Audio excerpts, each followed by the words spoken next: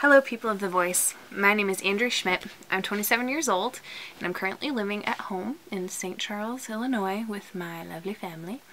I work for a really cool company called Elle Solutions, and they help families who've been displaced from their home from fire or flood, and we help them find long-term or temporary housing.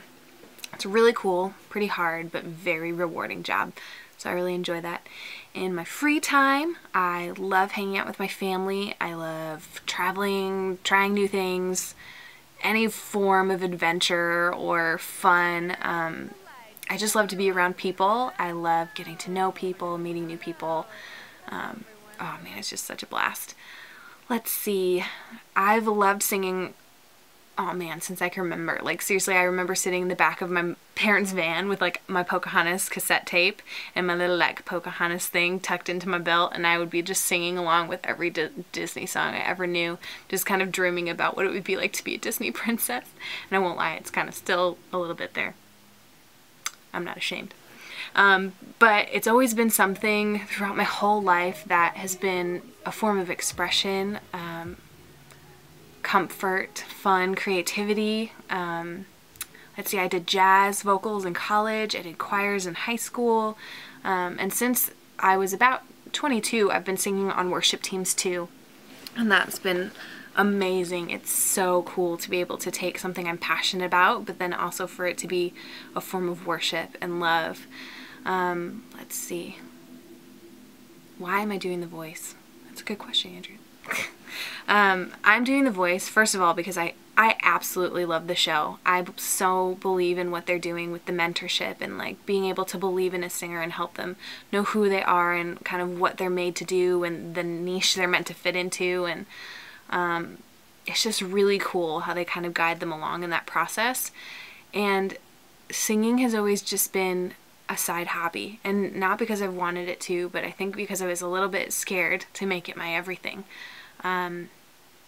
And so I've tried in one way or another, and even being shot down once in a while has kind of made me shy away from really going after it. And so I made a promise to myself that I would go after this and just try out for The Voice and hope for the best, because it would be a dream come true, not just to sing and have fun in my spare time with it, but to be able to share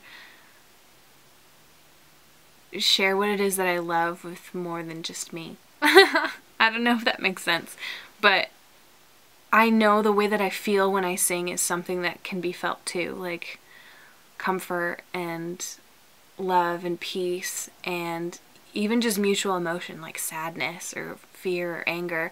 There's so much that's expressed through music and through song, and to be able to bring that to people, and not just the people that are in my community, but maybe to touch someone across the world or make someone somewhere feel a little bit better, a little more seen, a little more loved. That would be a dream come true.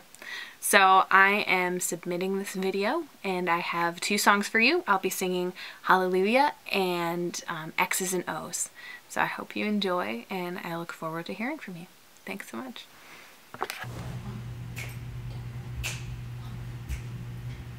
Well, I had me a boy, turned him into a man, showed him all the things that he didn't understand. Oh, then I let him go. Now there's one in California who's been cursing my name, 'cause I found me a better lover in the UK. That's when I made my and 1, 2, 3, they're gonna run back to me, 'cause I'm the best baby that they never got to. And 1, 2, 3, they're gonna run back to me. They always wanna come, but they never wanna leave. My exes